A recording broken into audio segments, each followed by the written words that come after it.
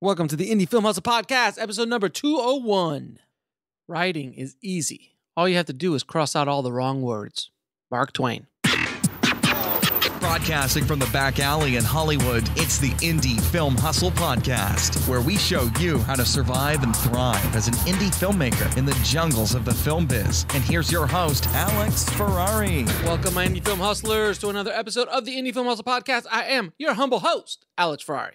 Today's show is sponsored by Video Blocks. Now, guys, when I was shooting my show for Legendary Pictures, and I did that 96 pages in 4 days, I actually got into post and we used a lot of stock footage, stock sounds, and even some graphics from Video Blocks. They are an amazing resource. With your membership, you are granted the rights to use that footage forever, in perpetuity, on any projects you want to. So if you want to try a 7-day free trial, and by the way, anything you download during those 7 days is yours to keep. And if you decide to stay, you get 84% off the yearly membership. It is well worth it, guys. Trust me, if you do a lot of production, it is something you really need. So just head over to videoblocks.com/hustle. And today's show is also sponsored by Masterclass, and specifically the new directing Masterclass by Oscar-winning director Ron Howard. Ron Howard has grossed over $1.9 billion at the box office and has made Oscar-winning movies like The Da Vinci Code, Cinderella Man, Apollo 13, and The Beautiful Mind, just to name a few. And his masterclass, which I've been able to watch already and take, was amazing. It was just so insightful, and it's a must for any film director or any filmmaker who wants to direct. The knowledge bombs that he drops are amazing. So just head over to indiefilmhustle.com/Ron Howard. So I want to say happy Thanksgiving, happy Turkey Day to all of my U.S. listeners out there. This is going to be a short week. There's going to be one podcast this week because I gave you 3 last week and 4 the week before. So I think I deserve a slight break for the holiday. But don't despair, because today's episode is pretty amazing. It's all about story mapping and how you break down story and how you can model other successful stories to your own stories. And today's guest is author Dan Calvisi, and he wrote the book on story maps. Literally, he has a book called Story Maps: How to Write a Great Screenplay. Then he also does dramas. He also breaks down Christopher Nolan's work.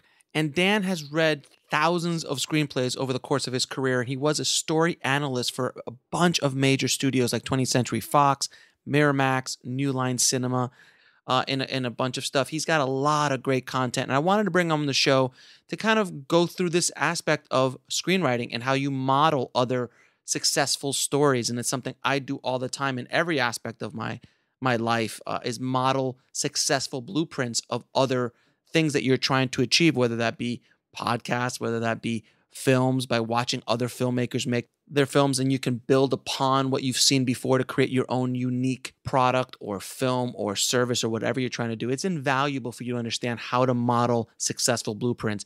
And Dan's Story Maps is a really great starting point for that. So without any further ado, here is my conversation with Dan Calvisi. I'd like to welcome to the show Dan Calvisi, man. Thank you so much for being on the show. Thanks for having me. I appreciate it, man. So I wanted to first get into, how'd you get into this crazy business? Well, I went to NYU Film School, and like everyone there, I wanted to be a writer-director. But I really got into screenwriting there. I really found that the screenplay was really where my heart was, and I took a script analysis class that I really liked. So that was kind of the first time I ever really took apart like professional scripts, their structure and everything. We studied, Sunset Boulevard and The Silence of the Lambs and really a wide swath of scripts and movies. So that really turned me on, and I heard about this job of being a reader. So when I got out of college, I found my way to becoming a reader for various companies like Miramax and Fox 2000. And I worked for Jonathan Demme's company, Clinic Aesthetico, and New Line and other things. So that was freelance reader work that I was doing, but I was working for enough companies where I was supporting myself. And I learned on the job, quickly. I had to, because they give you a bunch of scripts and you have to return them 2 days or maybe the next day, maybe do an overnight job. So I had to do written analysis of all of these scripts and a lot of books as well. And so I really learned under fire, and I started, of course, finding patterns and similarities in the bad scripts and the good scripts, and seeing what worked and what didn't, especially structure. Mm-hmm. And that's how I started to develop my story maps structural method as well. So how does a young screenwriter break into Hollywood as a script reader? Like, what's that process like? Well, I think these days, probably hone your craft a little bit, get your feet wet with contests, and film festivals. Mm-hmm. They probably won't pay you at first. So I would say do some free reader work, reviewing the first round of submissions to, the Austin Screenwriting Conference or something like that, or the final draft contest. So contact them directly, say you want to volunteer to be a reader. Hopefully they'll give you a test script to do test notes on and confirm that you do know what you're doing. Mm-hmm. Then from there, I would say it'll either be word of mouth, you'll hear about an opening, or contact directly agencies, management companies, production companies, and studios. And if you contact enough and you send them in sample coverages, hopefully eventually there will be an opening and they will hire you for that. I got one of my first jobs. The way I got into Miramax Films was through their genre unit, Dimension Films. And you got in at a time when Miramax was at the height of its powers. Yeah, they were absolutely at their peak. They were winning Best Picture. This was Dimension Films. They had the Spy Kids franchise, the Scream franchise. Yeah, they were huge. Yeah, they were huge. And it was funny because I was told by a friend that he had been a reader there. He knew a guy there, but he said, don't call him because I know for a fact that they don't have any openings. Mm-hmm. And so I called him anyway, the guy at Dimension. And the first thing he said was, we have an opening for a reader. Do you want to test for it? So the lesson there is be persistent. Somebody tells you not to do something. As long as you're not a jerk about it, go ahead and try and get your foot in the door. It doesn't hurt to make a phone call. That's one thing I always tell people is, people still make phone calls in this town. Mm-hmm. So cold calling can work. It's pretty remarkable. Doing this show for so long, I don't cold call. I cold tweet, or I cold email like I did to you, and it's amazing. You ask and people will like, yeah, sure, I'll come on. Yeah. Or sure, yeah. I'd like to have a meeting. Sure. It's fascinating when you ask what happens. Mm-hmm. Yeah. Yeah. So what? Yeah. And I find one thing, it's hard to do, but if you can give them something like a piece of information they may not have had, mm-hmm. or if you can stroke their ego too, maybe in a unique way, like let's say you're contacting a company that makes a lot of big blockbuster movies, mm-hmm. but you're talking to an executive who happened to have made this really small indie film 10 years ago. Mm-hmm. And you tell them, hey, oh my gosh, I saw that film. I really loved it. I'd love to learn more about it. Because you're kind of appealing to them, to their passion, not mm-hmm. just their latest superhero movie, which they may not have had anything to do with, Yeah, that's something. And now with IMDb, you can literally do that research fairly quickly. Mm-hmm. Yeah. And do you agree that when you are reaching out to gatekeepers or people that you're trying to work with in one way, shape, or form, providing value of some sort like you said, stroking the ego is one way, but also providing some sort of value in whatever that might be, whether that be free work, whether that be anything. Do you think that's a good rule of thumb? Yeah, totally. If you can offer them something, because I mean, really, if they're getting 20 scripts a day, they don't really need your script, or your whatever you're trying to send to them.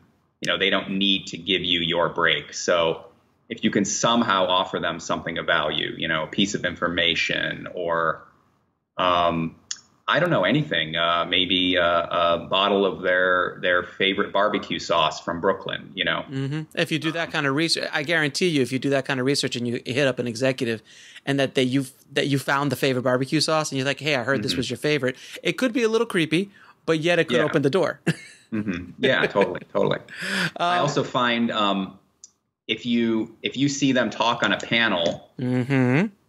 it helps to say, hey, I saw you talk on this panel and I really liked what you had to say, you know, and then given a specific example, because, you know, people go to talk on panels because they want to be listened to, you know, and they want to be adored and they want to, you know, feel like they made a difference in somebody's life. So they may not have actually talked. Maybe they had to leave quickly, so they didn't talk to anyone in the audience, or maybe they were only approached by annoying people after their talk, you know? Oh God, yes. So as we all know, there's always that person in the front row who just has the most inane questions, right? Oh, at any God. kind of Q&A. Yeah, like, how do you get $100 million to make my first feature? I'm like, oh, Jesus. Yeah.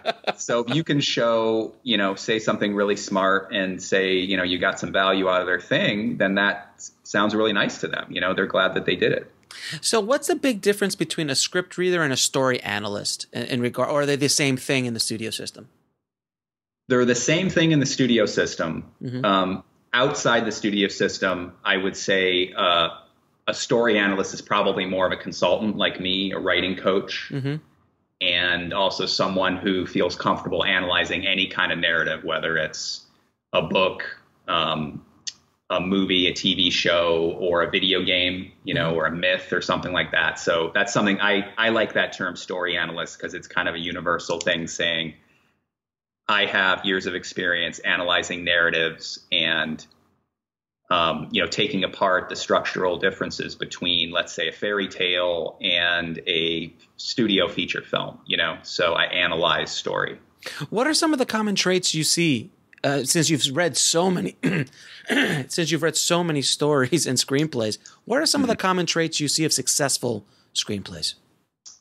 Wow. Well, I always say you got to come right out of the gate and suck in the reader. So your opening has to be great. Open with something unique, ideally something we haven't seen before, or something that really endears us to your main characters. They need to have really strong motivation that we identify with them, and they have a really strong need.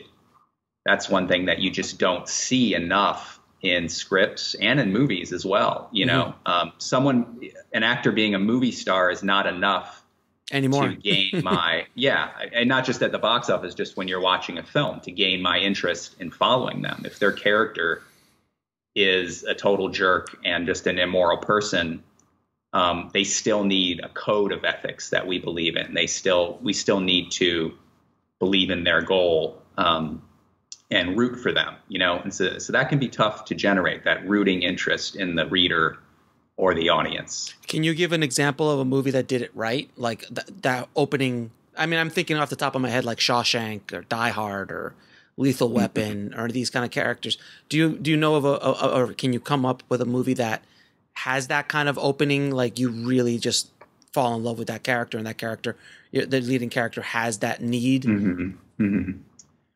Wow. I mean, there's so many. The classic example is Raiders of the Lost Ark.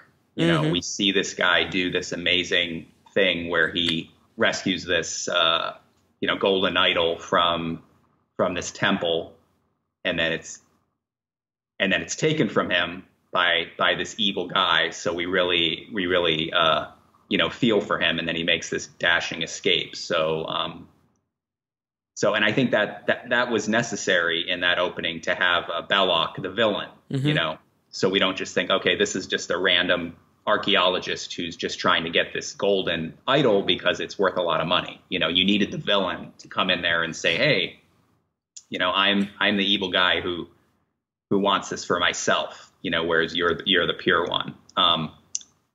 But trying to think of a more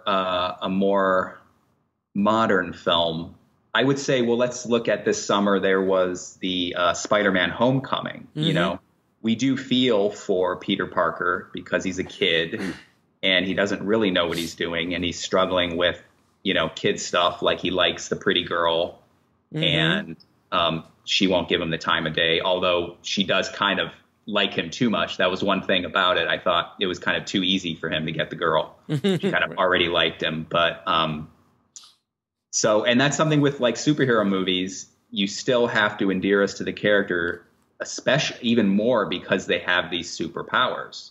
Right. So they could be just a superhero, not a regular person. But so in Spider-Man, he was a normal kid with normal problems. Yeah, I thought and that was really intentional on their part. I think they did out of all the Spider-Man movies, I think they nailed, and I do like the Tobey Maguire first and second one, but I felt that in Spider-Man Homecoming, they nailed the comic book Spider-Man. He was a kid. I mean, it literally almost turned into a John Hughes movie. I mean, when you're watching it, you just feel like this really emotional attachment to his kid problems. Oh, and by the way, he's also fighting villains and dealing with his form of puberty, which is superpowers. Yeah, and he's not that powerful yet. You know, he's still figuring out his superpowers and making mistakes. So right, which was endearing. So you know, he doesn't just come out and he's perfect right away, and especially with a character that we have such history with. I think they did a fantastic job. But that's a really good example. Now, what are some of the common mistakes you see screenwriters make again and again? Well, speaking of openings, you have the slow opening that just doesn't suck in the reader. It starts with maybe too much exposition. That's one. Description that explains too much and it's too wordy. Those, canyons of description, that black ink on the page, those super big paragraphs, that's just death to a reader. That's a reason why they're going to stop reading the description and start reading only the dialogue, which I always tried not to do, but it's your job as the screenwriter to make them want to read the description, to come out of the gate, because they're going to read everything, let's say the first few pages, There's that bleary-eyed reader who's up at 4 a.m. and they've already read 3 scripts that day, and they're cracking your script, and the last thing they want to do is read another script, right? So firstly, you don't want it to be 127 pages because they don't want to read that much. They're getting paid the same amount of money to read the 127-page script as they are to read the 95-page script. So if you can keep it lean and mean, that's great. Keep it in that 95 to 110-page range. And then if you, so no matter the length, they're hopefully going to read at least the first 2 to 5 pages, description and dialogue. So it's your job in those opening pages to have such great, lean, terse, descriptive description that really captures tone and mood and really makes them want to enter this world and explore this world with your lead character and then endear us to their character. I hate to say it, but that save the cat moment. Blake Snyder was brilliant in identifying that, that moment where we really do connect with the main character. And we really do root for them, that rooting interest. So if you can nail that in the opening pages, that's great. That overall length is huge. Having a really strong midpoint halfway through that really ups the stakes and the conflict and launches a new unforeseen through line that's going to push to the end of the script, a disaster that we didn't see coming. Right. And then, of course, hitting all those great signpost beats, along the way. Right, and those are that leads me to my next question. What is the structure that professional screenwriters use as a general statement?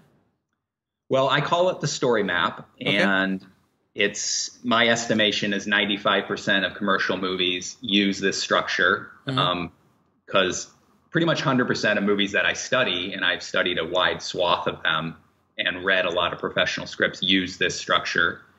It's always in the same order, so I'm not, mixing and matching and placing beats all over the place. But to just mention the titles, the titles of my beat sheet, my story maps beat sheet, it would be the opening, the inciting incident, strong movement forward, end of act 1 turn and decision, first trial, first casualty, midpoint, declaration of war / assumption of power, end of act 2, turn and decision. And it's important to end those acts on a turn and direction and a decision that propels us and the main character into the next act. And then now we're in act 3 and we have the true point of no return, the climax, and the epilogue. And you want to end as soon after that climax as possible. So obviously there's a lot of characteristics that go with those beats. But those are just the rough titles just to, get you thinking in that direction. Now, and this is the structure that you found that most professional scripts, about 95% of the scripts written in Hollywood, use. Good ones, yes, professional good ones, and there are professional bad ones as well. So and I always like using this when I have a screenwriting expert or story analyst on the show. I always like to bring up the script of Pulp Fiction and what a genius script it was. And a lot of people feel that script was not in the conventional beats, but because the story was thrown all over the place, out of order.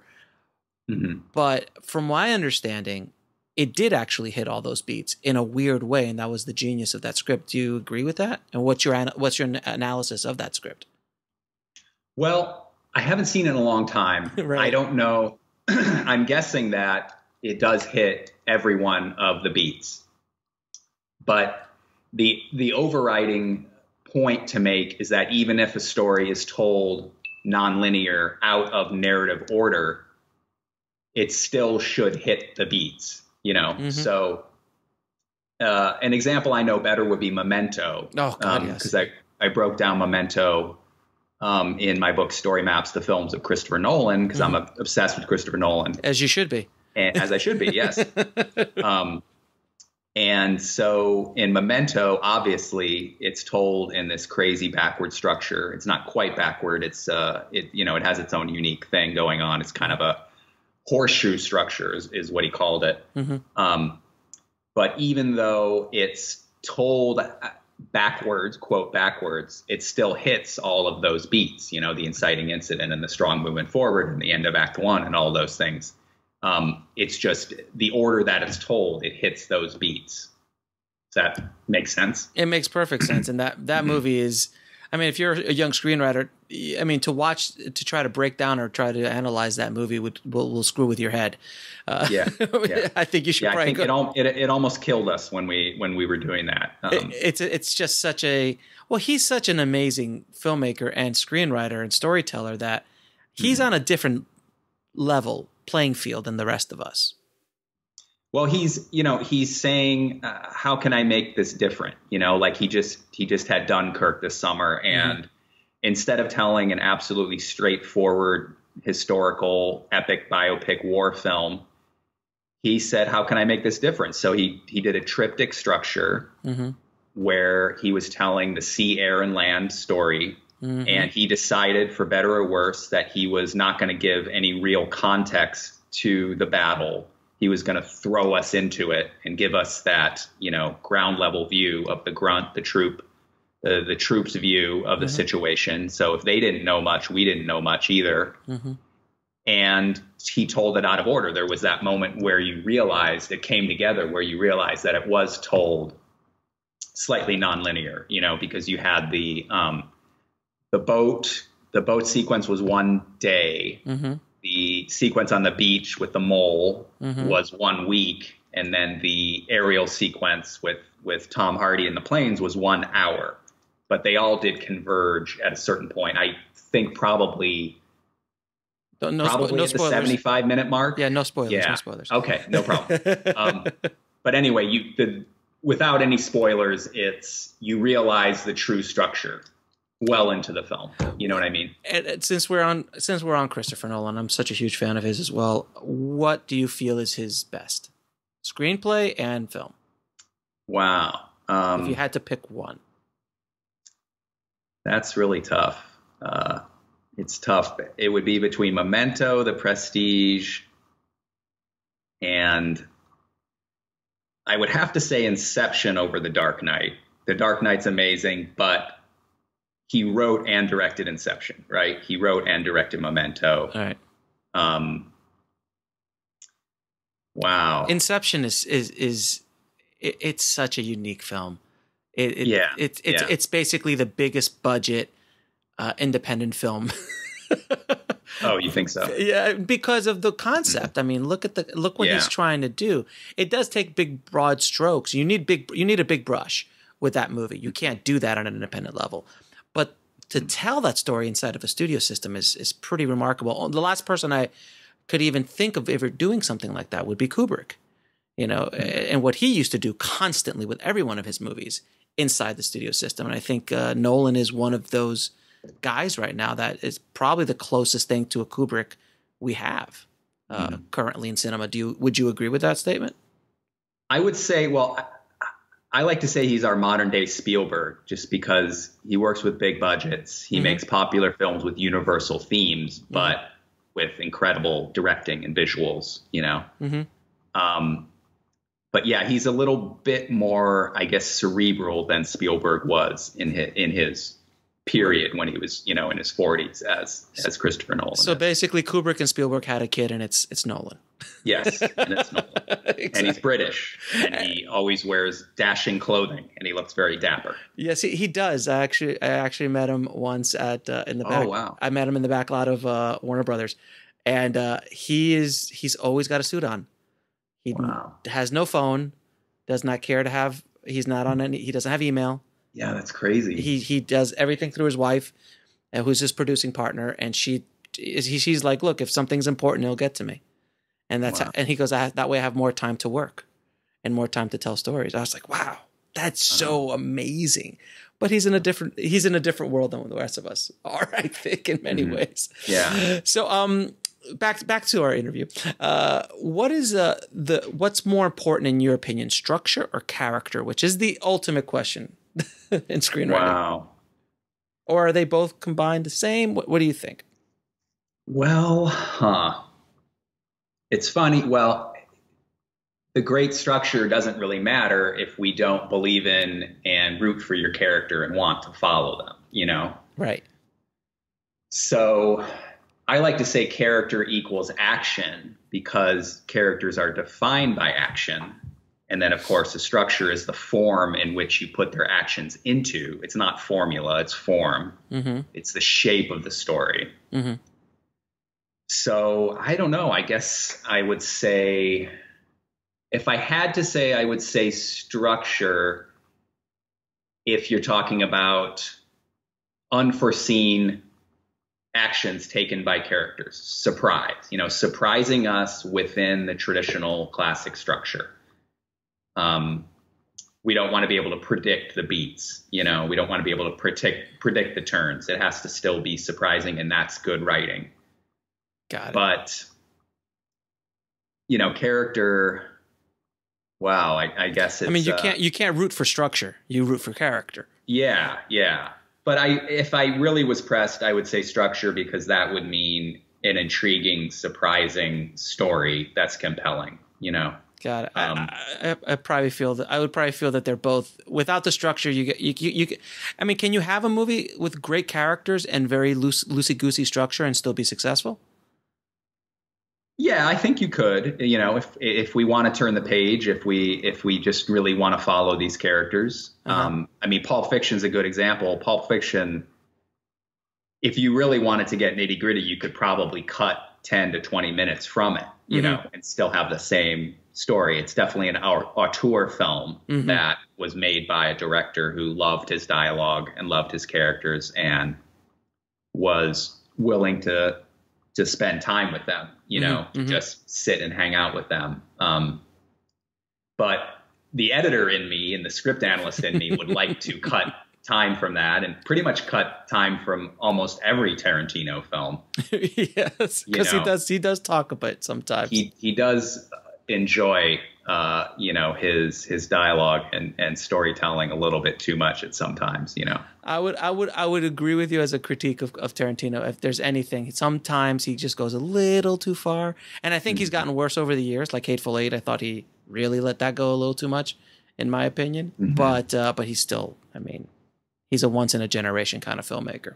Yeah, he's still absolutely unique, and you're not going to see anyone who's like him. You know, I didn't see Hateful Eight. I was to the point where I almost feel like I don't want to be tricked by him anymore into watching, you know, ridiculously long dialogue scenes and overly violent scenes. You know, I think he almost is gleeful in his violence, and it goes past what it really needs to be, you know. But he's got millions of fans and they love him. So yeah, and I'm looking forward to seeing his Chuck Manson film. That should be interesting. Yeah, wow, that should be interesting. So I will say one thing about Tarantino, which is a good lesson to screenwriters is he usually makes movies about movies or straight genre films that don't necessarily give us a lot of insight into the human condition. And that's my main problem with him is I don't really know what he cares about in the world. You know, I don't really know who Quentin Tarantino is. I don't really get universal themes from him other than making, you know, like, let's say the Kill Bill movies, for example. I really enjoy the Kill Bill movies, and they're really cool kung fu operas, you know, but I'm not taking away much about the human condition. I'm not really that invested beyond watching a cool revenge story. But I think that Tarantino, and this is just my humble opinion, I think Tarantino's point of view is that his movies are a complete reflection of who he is, which is that video store guy who loves movies and thinks of cinema as a religion. And he's not really interested in delving into the human condition. He's more interested in delving into cinema. And he is as pure of a cinematic director as I've ever seen in the history of cinema, because you're right. He does all his films, you know, after you watch Django Unchained, there's really not a lot to discuss. A little bit maybe about the human condition, but generally, you know, Kill Bill, Hateful Eight, these are all cinematic operas about cinema or about the making of cinema. So I think that's... So are you saying, not in a bad way, that he's a shallow person who only cares about movies? Because that's probably accurate, right? I mean, no, I think, I think his entire world revolves around cinema. I mean, everything in his life is cinema, has been since he was a child, and definitely since he was in that video store. Me being a video store clerk for 4 years, I feel him. I understand that completely. But I think that is his religion. That honestly, cinema is his religion. And whether it's shallow or not, it's his point of view. And it's such a unique point of view that there is literally no one else out there on planet Earth that has Tarantino's perspective on anything. So whether it's shallow or not, that's opinion. But that he really lives for cinema completely. He will die with celluloid wrapped around him. But that's who he is, and that's what he wants to do. I mean, he owns the Beverly here theater that only shows 35 millimeter here in LA. He has an insane 35 millimeter print collection. Like, who has? I mean, I know Scorsese does, but like, who has the collection? Like, his collection will be an archive. Because there's movies that he has and nobody else has. I remember listening to a story that is it WZA, or I forgot who it was. I think it was WZA from Wu-Tang, when he was scoring Kill Bill, told him, "Oh man, I got this kung fu movie. I just got it on VHS. It's super rare." He's like, "Yeah, that's nice. I got the 35 print." Wow. And he's like, "Whoa, okay, so I'm on a different playing field here." But that's who he is. So I think that. But think about. And this, I know this is, we're getting off in a tangent. Let's go. What if you had a painter who only painted referential works to other painters? At one point, wouldn't you want to say, well, what is it about you that you want to put into these paintings? Or what are you saying really about the world? I agree with you. Does it not matter because there's already a million other painters that are doing that? Well, there's a difference between painting and cinema, because cinema has so many more elements involved with just a painting. So if I had a painter if you had a painter that just kept rehashing Annie Hall, Warhol and Basquiat and Van Gogh and all these guys, and just kept putting that wouldn't be as interesting. It might be for a little bit, it wouldn't be that interesting. But the wealth of cinema that there is, and the different masters of art that you need to be master of, the different kind of art forms that you have to be a master of to be a filmmaker, is so vast and deep that for someone like him, he could continue to make movies forever and never get boring because of that. And then he also has that knowledge. I mean, he has that encyclopedic knowledge of every movie he's ever seen. Okay, well, here's my conclusion. Yes.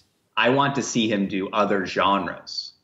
I want to see him do a character drama. I want to see him a comedy. I love to see a romantic comedy. Yes. You know, God, can you imagine if he truly is a student of all cinema, not just action films, thrillers, exploitation films, you know, I want to see him go on to try some really different things. You know, I think that would be really fascinating. I would agree with you, and I think he has stuck to a little bit of same genre films, but he has in recent years kind of moved on to, I mean, he did the Western. He loved the Western so much that he did Hateful Eight, and you can argue Django obviously is a form of Western, but it's more blaxploitation. So he is going to different genres within the genre world, within his likes and dislikes. I'm really curious to see what he does with the Manson murders. Like that is insane. And he wants Brad Pitt to play Manson.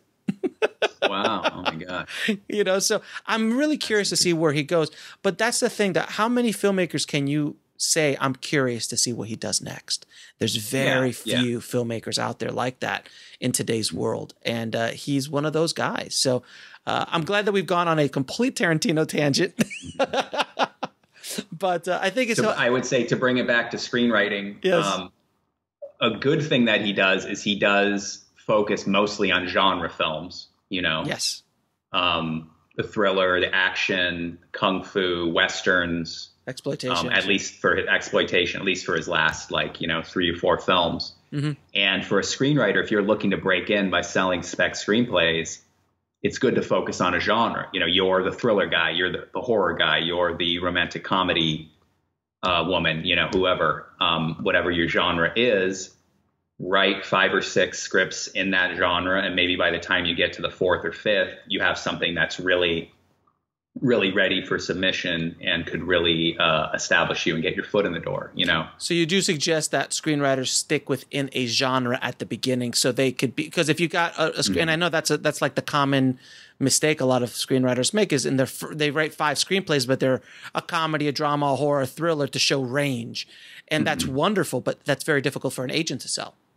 Yeah, definitely. I would say be willing to write different genres to find yours that you're best at, you know. But if you come out of the box and you love horror, that's your passion and that's pretty much all that you want to write, it's okay to stick to horror, you know.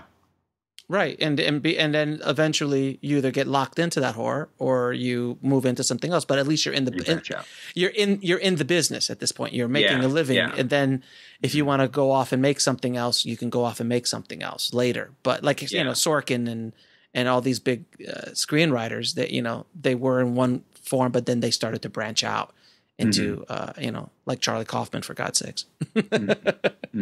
Did you ever read, I mean, I'm sure you've studied Charlie's work, right?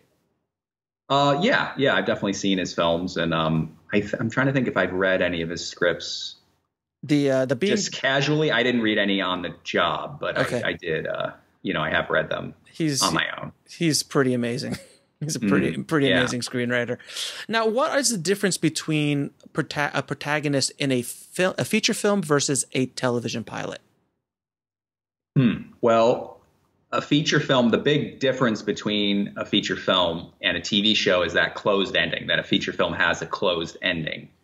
So it's that beginning, middle, and end, and it does end, and it's a satisfying story unto itself, whereas a TV pilot has to have some kind of open ending, some kind of cliffhanger that makes you want to come back for more. You know, as far as the main character goes, I would say probably the TV main character has more emotional baggage, which we may not and probably shouldn't see all of it in the pilot.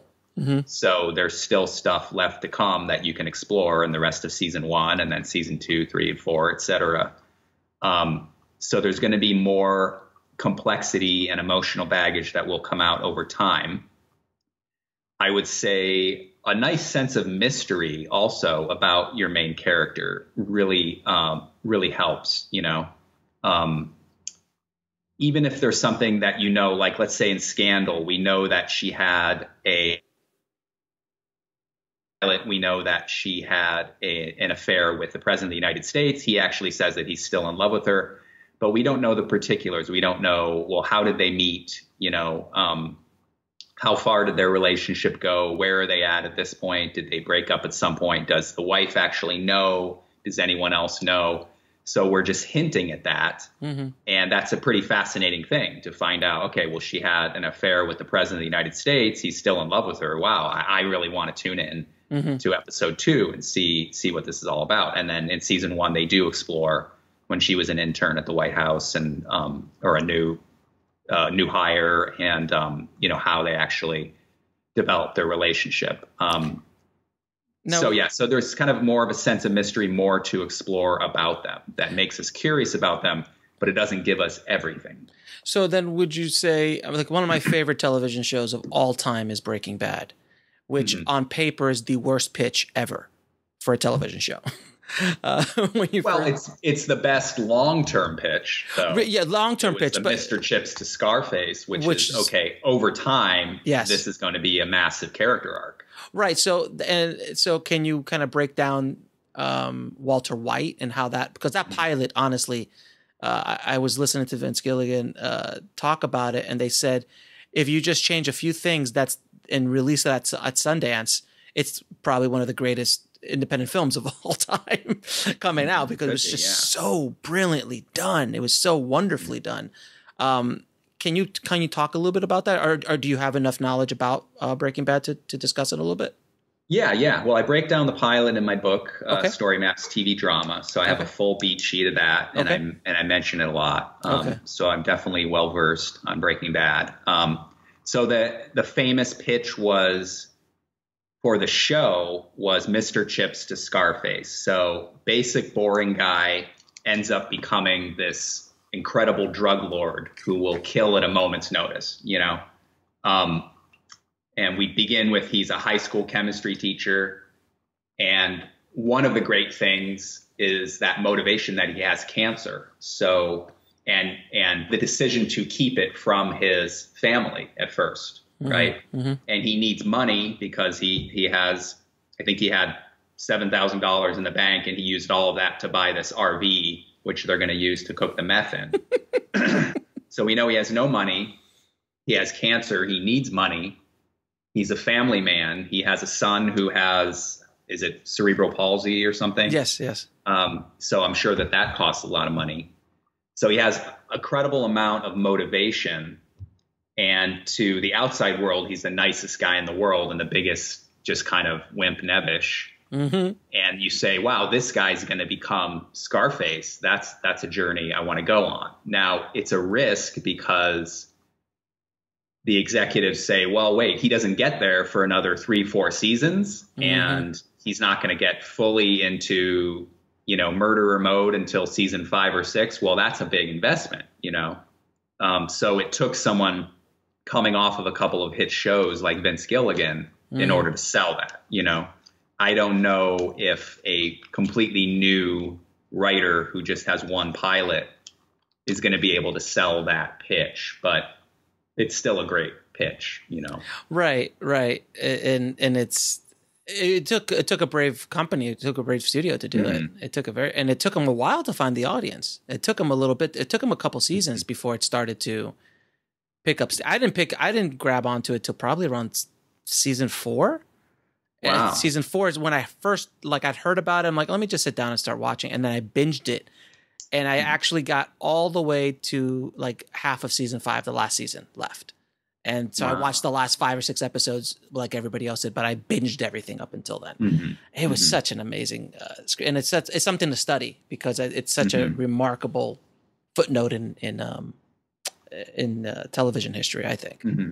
Yeah. For me, it was just the show that came on. It was either before or after. I think it was after Mad Men. Excuse me, because I was such a huge Mad Men fan. Mm-hmm. It was, what's this show? And I just started watching it and got sucked into it, but it doesn't work without Cranston. He just was amazing in that character. Now, and right there, the casting. Excuse me, 1 second. Excuse me. The casting was perfect because they casted a guy who was previously known for playing a dorky dad. Yes, he did. Yes. So we can't imagine him becoming this heartless murderer, Right. That was the genius of the casting. They actually said that Malcolm in the Middle was the I think it was the prequel to Breaking Bad, and then that Breaking Bad was a bad dream that he wakes up and he's like, "What? I thought I was a kingpin or something like that." And they actually shot it. They actually shot that scene like that Bob Newhart. It was all a dream. Really? The whole series was a dream, and he wakes up in bed with his old wife from Malcolm in the Middle. Like, I had this dream I was a drug kingpin and I killed people. He's like, just go back to sleep. Now, can you tell me a little bit about story maps and what you're doing with story maps? Mm-hmm. Well, story maps is my structural method that I've written a number of books about, and a story map itself is a really powerful outlining tool that breaks down your narrative into its most crucial basic dramatic elements, and then the 4 to 6 main story engines, and the 10 to 15 major story beats, those signpost beats in your plot. And you can use the story map to construct a new story, a new screenplay, TV pilot, or even a novel or short story. And you can use it to deconstruct an existing narrative, like, your favorite movie or a bunch of movies from your genre of choice, to see how they were done by those professionals, or a bunch of TV pilots to help you learn how to write a TV pilot. The great thing that I always suggest, and people say, okay, so structure is so important, form is so important. Again, it's form, not formula. It doesn't dictate your choices. It just gives you a shape and a form to put your choices into that's based on years and years of successful structure of films and TV. Excuse me. Wow. Okay, sorry about that. No worries. And so you can not only deconstruct your favorite films and stuff, but you can use them as structural templates. So let's say you want to write a crime drama pilot, and you want your main character is going to be a guy from, quote, the normal world. You could use the Breaking Bad pilot as your structural template. So you start with breaking it down into a story map, or you get my book, Story Maps TV Drama, the structure of the 1-hour television pilot. And you look at that beat sheet for Breaking Bad, and you use that as a template to write your own script, at least the first draft. And then you can deviate from that as your story demands and allows, So it's a good starting point. It's a great starting point. Yeah. I'm a big proponent of structure, because I feel it's like a roadmap for you to kind of like start tossing your characters into and start moving them around. Yeah. And it just gives you, posts along the way of your journey. It makes life a little easier. Yeah, and having come from the world of being a reader on the job for studios and production companies and professional companies, I was looking for those structural signposts. I was looking for an Act 1 that was around 30 pages. Now, a lot of Act 1s end exactly on 30 pages, and that's great. And I would give them a standing ovation for that, and that would make me feel really great because that was familiar. But it could end on page 29 or 28 or 31 or 32, and that would be okay, as long as it was working in every other way. So it doesn't have to exactly be, a 30-page Act 1, but you want to have those story beats in there that are the classic story beats that are in 95% of movies.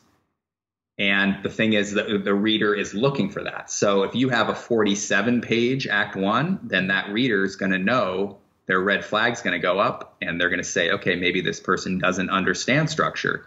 Maybe they are overwriting because they're in love with their words, And that's when story maps or a structural guide kind of helps you along the way. Yeah, because you can look at these other examples from so many other films, and you can map out your own favorite films and say, okay, well, they had an exactly 30-minute Act 1. Well, there must be something there. If Christopher Nolan and Steven Spielberg and Darren Aronofsky had an exact 30-minute Act 1, and every one of them was working in a different genre, there must be something about that 30-minute or 30-page Act One. So maybe I should stick within that structure. You know? And then once you get 3 or 4 or 5 or 10 or 20 screenplays and you want to start playing around with structure and making it a little bit more artistic, that's up to your prerogative. But I think you need to learn the rules before you break them. Yeah, yeah. And in mapping popular films and scripts, you do find little anomalies and things that are interesting. Like I just mapped La La Land. I gave that out as a freebie to my newsletter subscribers. And if you want to sign up for that, it's at act4screenplays.com. I'll put it in the show notes. Okay, cool. So I mapped out La La Land, and I originally had the end of Act One turn coming right at 30 minutes, because that 30-minute mark is when they're at the party and she's mocked him because she sees him in the 80s cover band. Right. And he had previously always thought he was such a serious musician, and she sees him in this cheesy 80s cover band, and he confronts her, they argue, and he says, all right, I'll see you in the movies. And he stalks off, and that's like exactly 30 minutes. And so I thought, okay, well, that's the end of Act One. But I ended up changing the end of Act One to 25 minutes. And I'm trying to remember what was the moment.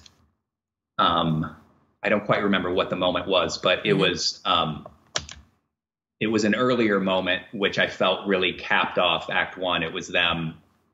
Oh, it was the moment when we finally realized the fruition of what she was looking at when she heard that enchanting jazz music, piano music, and she comes into the club. And we originally had just seen her eyes looking off camera, really entranced, and then we cut away. So now we come back 10 minutes later and we see what she was looking at, and it's him at the piano. So it's that big moment where they already had their quote meet cute, which was her flipping him off, right. in the traffic. In lovely LA traffic, yes. Yeah. But this was really the fruition of them, the first moment of them romantically coming together. So I said, you know what? This was a 25-minute Act One, which may not sound like that big of a deal, but when 95% of Act Ones are around 30 minutes, to change that by 5 minutes, it can actually kind of be a big deal sometimes. Depending on the story. Depending on the story. So now I'm going to ask you a couple questions I ask all of my guests. So, what advice would you give a screenwriter wanting to break into the business? Okay. Does it have to be one piece of advice? You can give 2 or 3. Go for it. Okay. Well, read as many scripts as possible that you can get your hands on. You can download a lot of them online. You probably have friends that can send you the PDFs. Read as many scripts as possible, professional scripts, and break down or story map as many films as possible to really see how the professionals do it. Use those as templates. Don't just watch movies and think about them. Do written analysis of the movies. Even do your own coverage reports. Do a page or 2 of actual notes, commentary, critique of an actual film. And maybe you want to take that professionally and become a reader, but do written analysis, whether it's a beat sheet or your own little essay about a film, because it forces you to really take it apart, to really think about that. Okay, where is the end of Act One? Is it 25 minutes or is it 30 minutes? And if you force yourself to decide on that and map it out, then you're really going to see how these things work and really take them apart and see how they run. Perfect. Now, can you tell me what book had the biggest impact on your life or career, besides story maps, of course? Yes. I have to go back to Sid Field's Screenplay, because I got that. I can't remember. I think it was my senior year of high school, actually. Yeah. I think my mom found it or something. And that just was the first time I even learned about feature film screenplay structure, you know? So that just really blew the doors open for me. Same here. When I read that book in college, my mind was blown. I'm like, what? Every movie is the same? What? It kind of blew my mind as well. What is the lesson that took you the longest to learn, whether in the film business or in life? Wow. Well, it's funny. I will say something that I'm learning now is I'm pursuing more the independent route with my own scripts and pilots. I'm working with friends to ideally produce my own work. You know, we're still in the development stage, but because it is really hard to, if you only have a script, to convince that studio, production company, network, agency, whatever, to take a chance on you, because it's just a script. You know, you don't have actors attached, you don't have financing behind you, you don't have a director attached, an audience built up, a track record. So I think I'm coming to the point where I'm just like, you know what, got to do it yourself, you know? And I've been getting that note for the past 10 years, even more, you know, especially with the dawn of YouTube and all of these streaming services. Everyone keeps saying, do it yourself, do it yourself. You know, you can get your hands on a camera that's cinema quality. If an iPhone can shoot a movie now, anybody can shoot a movie, you know. Now, the problem with that is anybody can shoot a bad movie that's unprofessional and never sells, you know, and maybe goes to 10 film festivals, and you have to pay to travel to 10 film festivals. And before you're done, you're $20,000 in debt. But, you know, let's look on the bright side and say you're going to make a good movie, you know, that is going to go somewhere, or it's just going to become your sizzle reel or resume to get you a good manager and a good agent and really get you moving. But I would say it's the do-it-yourself thing, you know. A script, a single great, awesome script should be enough, but the reality is it's so competitive that it isn't always enough. I mean, the blacklist is a good example of that. How many amazing scripts are on the blacklist, and it's still hard. Yeah, it's still hard for them to get produced, you know. But the only thing you need, the requirement you need to start is a great script. Okay, so if you're going to produce it yourself for $10,000 and shoot it with your iPhone, you still need a great script. If you're going to sell it to Warner Brothers for $100,000, you still need a great script. You know, if you're going to attach an indie producer who has a track record, who won Sundance, you still need a great script. And that means you're going to have to spend years developing your craft, you know. Well said, sir. Well said. Now, what are 3 of your favorite films of all time? Well, that's interesting because I always say my 2 favorite, I can't choose which is my number 1 favorite film. So I actually have 3 favorite films. They are Raiders of the Lost Ark, Goodfellas, and The Wizard of Oz. Great combo. They're incredibly different films. I mean, you can't get any more different. You think? But they're so different, you know. I mean, they're so amazing that those are kind of my top 3 spots. And depending on how I'm feeling at the moment, one of them may be number 1, or they may all 3 be number 1. But yeah, got it. They're amazing. Now, where can people find you and your work? Well, you can find me at act4screenplays.com. That's my homepage, and that is ACTFOUR screenplays.com. And you can learn about my consulting, and you can get my books, and you can get a lot of free advice and downloads and things like that. You can also sign up for my newsletter there, and I give out exclusive articles, sometimes leads from producers, and sometimes free story maps through my newsletter. So you can learn about that. You can also learn about my Story Maps Masterclass, which is an 8-week program. It begins with an 8-week program where you develop a TV pilot or a feature from the ground up, from concept and log line straight through to a finished draft. You probably won't finish the 8 weeks with a finished draft, but you'll definitely be on your way. You'll probably finish with a rock solid story map, a great scene list, comprehensive scene list, and the first 10 to 30 pages of your screenplay. So then from there, you're armed to you're well on your way to creating a great script. And what's unique about my masterclass is that I bring in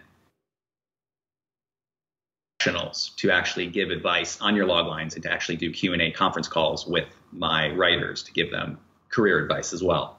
That's awesome. So let's say you're workshopping 2 log lines, you're not sure which one you're going to write. I'm going to give you notes. If it's a group class, your peers will give you notes. And then these 2 industry professionals, like right now I have a former studio executive who was at the studio level. He was involved with films like Groundhog Day. Great movie. The Lord of the Rings, so he was a really top like president of marketing at big companies like New Line and MGM. Mm-hmm. And then I have a very successful screenwriter, Jeffrey Reddick, who is responsible for the Final Destination franchise. He's big in thrillers and horror. So these guys are going to give notes on concepts from my writers for my next class. Awesome. So you get this feedback from these people who are executives, managers, assistants to agents, screenwriters. They've been in the business for a long time, and they say, you know what, this first log line sounds interesting, but this is more of a passion piece. This is not something that in the current marketplace from a newbie is really gonna go anywhere. But this second log line feels more commercial to me, although you maybe don't have all the elements worked out yet. So then you have this information and you're going to decide whether you want to go with the first concept or the second concept. Very cool. So it really helps. Well, Dan, man, thank you so much for being on the show. You've dropped a bunch of knowledge bombs on the Indie Film Hustle tribe, so I truly appreciate your time. Well, thank you. Thanks for having me on. My goal was to drop knowledge bombs. And you did, sir. Thank you. That was achieved. I want to thank Dan for coming on and dropping those knowledge bombs on us. And I hope you guys got something out of it, after he's been reading just thousands of screenplays over the course of his career. I think he has a decent grasp on story. And if you guys want to check out his books, just head over to the show notes at indiefilmhustle.com/201. Now, you guys know every year around Black Friday, we do crazy sales with all of our online courses. And this year is no exception. Right now, all of our Udemy courses are out there for $10. And it's only going to be that way for this week, Black Friday week. So go to indiefilmhustle.com/UDEMY, and there you're going to have access to all of our courses. We have over 12 courses on Udemy, but then you have access to all of Udemy's thousands of courses about every topic you can imagine. So take advantage of this, guys. I've already bought a few courses that I've been eyeing for a while as well. So definitely check it out. indiefilmhustle.com/Udemy. And I want to thank all of the tribe members who I've been doing consulting sessions with on Skype for my new show, The Ask Alex Show, which is going to be coming out in January. And by the way, we're going to do 31 episodes in a row. It's going to be epic. So every day you're going to get a brand new episode, brand new question answered, and we're going to do it for 31 days, the entire month of January. And then afterwards, we'll see how big of a hit it is. If people really like it, if you guys really want more, I'll do more, not at that pace, of course, but maybe I'll start a new weekly show that'll just be doing that and reaching out to the tribe. And in all honesty, I have had such a ball talking to all of the tribe members that have already been on the show, answering those questions, really connecting, and finding out what I could do better in the future for Indie Film Hustle, and also serving and being able to help people on their journey and filmmakers on their journey. So for all of the filmmakers that have already spoken to me, thank you so much. It was an absolute pleasure and honor to speak to you and help you on your journey. And then I have a bunch more coming up. And if you guys want to get on the list to see if you can get on the show, just email me at ifhsubmissions@gmail.com, and we'll see if we can schedule you guys in. And one last thing before I go, I know a while ago I had a contest, the Stephen Pressfield contest, to see if I could get letters from the tribe explaining how they are battling resistance and the thing that stops them from being creative. And I got inundated with a lot of letters and stories, and I want to thank everybody who sent them in.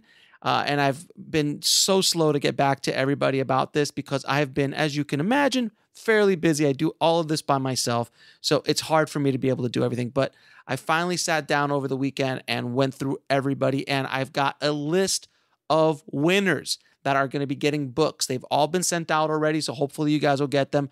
In the States or in Canada, you should be getting them hopefully within a week or two. And then overseas might take a little longer. But here are the list of winners of the Steven Pressfield contest. Alfonso Menendez, Melissa, and I can't, please forgive me, Scalachkilgi, sorry, I'm so sorry. Kenny Selvinson, of course, Kenny, who's also going to be on the show for the Alex Ask Alex show. Jonathan Cutler, Jake Richardson, John Hale, Mario Ferrito, and Justin Schneider. All of you guys have won books and a little extra surprise that I threw in for every one of you guys in the package. So please, if once you guys get these packages, if you can take a picture of it, of the, you guys, opening up the package, a video, whatever, send it to me and I will post it all over the place. So thank you again for everyone who submitted. And I was truly humbled and honored to read your stories. And there was so much love and so much, just hope in those stories. So I really thank you again for sharing your stories with me. And after such a wonderful response, we are going to do another contest. That's right, another contest. I spoke to Steven Pressfield and he said that if you want some more books, we'll give you some more books because the response was so wonderful. So in the show notes, I will leave the address to ship another letter. I need you guys to send a physical letter telling me the story of how you're fighting resistance, how you're fighting that thing that stops you from moving forward on your journey. And I'll be only be able to give away a handful more because I can't keep asking Steven for more books. But I do have some more access to some more, and I want to give them away to you guys. So please head to the show notes, indiefilmhustle.com/201. And I look forward to reading your stories, guys. Thank you again so much. Again, happy Turkey Day for all my U.S. listeners. And as always, keep that hustle going, keep that dream alive, and I'll talk to you soon. Thanks for listening to the Indie Film Hustle podcast at indiefilmhustle.com. That's INDIEFILMHUSTLE.com.